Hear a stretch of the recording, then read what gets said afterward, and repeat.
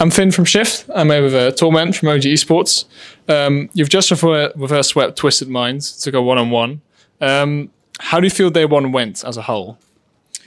I mean, it was good in the last 3 games, of course, we were swept. I think we kind of knew what they were planning to do, how they were planning to play, and it was a bit of an adjustment. You know, obviously the first 2 games weren't really bad, but we needed those 2 games, I guess, to get used to them. I mean, it happens sometimes on stage, we start slow, but I'm really proud of, how they turned it around out there. It was a good result. Yeah. Was there anything specific you told the team to turn that game around? Try not to get into too much detail, but obviously we know they're a very controlled team. They're trying to kind of bait us into their half. So it was just about not doing that, essentially. Obviously the specifics I won't go into, and it might be too long, but it's basically that. Yeah. You played 2 non-NA teams today, Furia and Twisted Minds. How do you prepare for teams that you don't normally play, every week?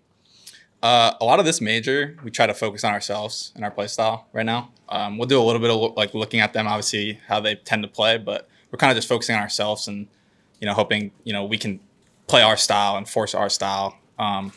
So obviously we'll get a little bit of replays. We'll see what they play like, but most of the focus is on us. Yeah, so you've been a team now for a bit of half a year. What are the key differences between day one's Torment's Minions and today's OG Esports?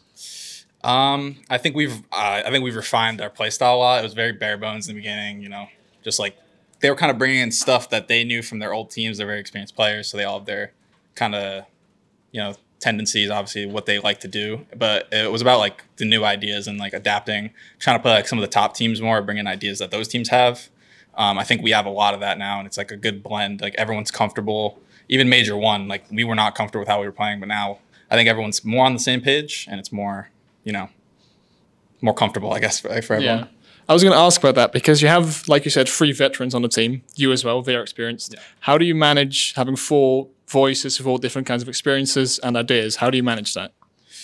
It can be tough at times, but it is also, it has its good and bads. Like, they're very talkative, so I don't have to like force people into the convo and guide it myself. It's like, that's a 4-man effort at the end of the day, like in these replay reviews and stuff. And obviously when, things are going poorly, I guess, as well, it could be like, I have to like, calm down the, kind of lead more. But I think they do a lot of work, like that helps me. Like I don't have to, I don't have to lead, like I said. Yeah, I see. So at Copenhagen, you were the lowest placing NA team. You obviously want to improve on that. Is there anything you're taking from Copenhagen into this event? Well, how we were playing, absolutely nothing. We're taking absolutely nothing from that.